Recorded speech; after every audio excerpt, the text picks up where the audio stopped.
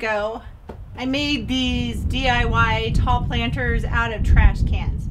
And I had put flowers in them before last year, and I just didn't really like the way they looked. But per my usual, I was playing on Amazon and I saw this. This was so beautiful, and I was like, I want to make that. I wonder if I can do that. So that's what I'm going to share with you today. All of the flowers are here, and I'm going to try to make an outdoor floral arrangement for here. Hi again, it's me, Lisa, the Budget Equestrian. Welcome back to my channel. And if this is your first time here, Windy Spring welcome.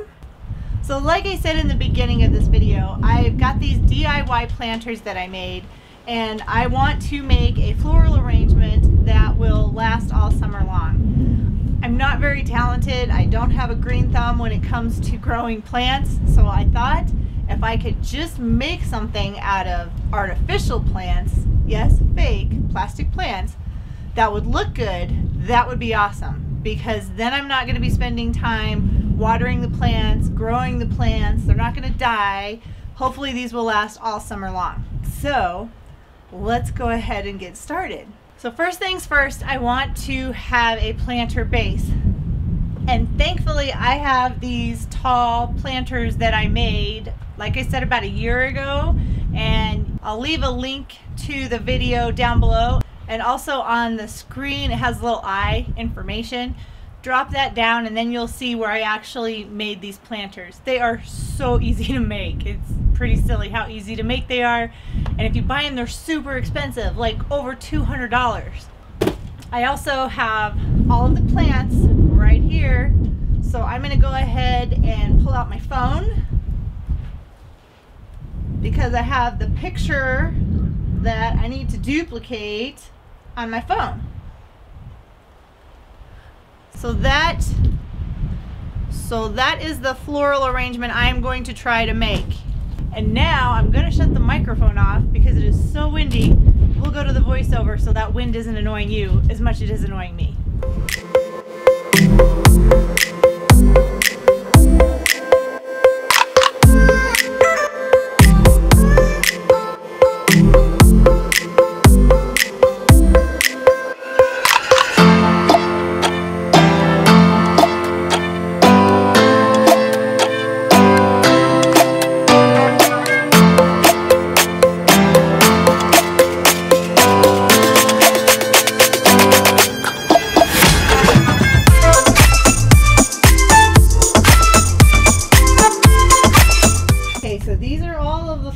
That I got.